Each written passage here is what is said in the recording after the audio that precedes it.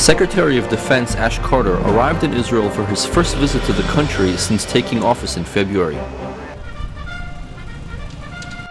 He was received by a full honor guard at the Ministry of Defense in Tel Aviv, accompanied by his Israeli host and counterpart, Minister of Defense Moshe Yaalon.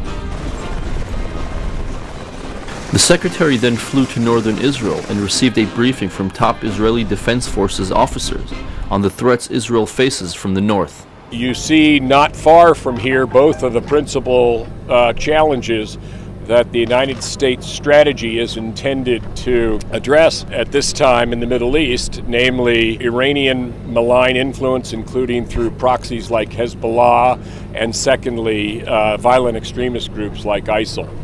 In a press conference back in Tel Aviv, Secretary Carter spoke about the robust defense cooperation with Israel and reaffirmed the United States' commitment to its security.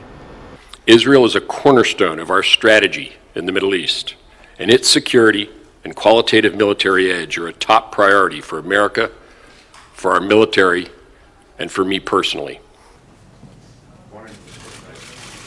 The next day, the Secretary met with Israeli Prime Minister Benjamin Netanyahu at his office in Jerusalem. Thank you. Thank you. Thank you. The Secretary concluded this leg of the trip with a guided tour of the Yad Vashem Holocaust Museum in Jerusalem and laid a wreath at the Hall of Remembrance before departing for his next stop in this visit to the Middle East.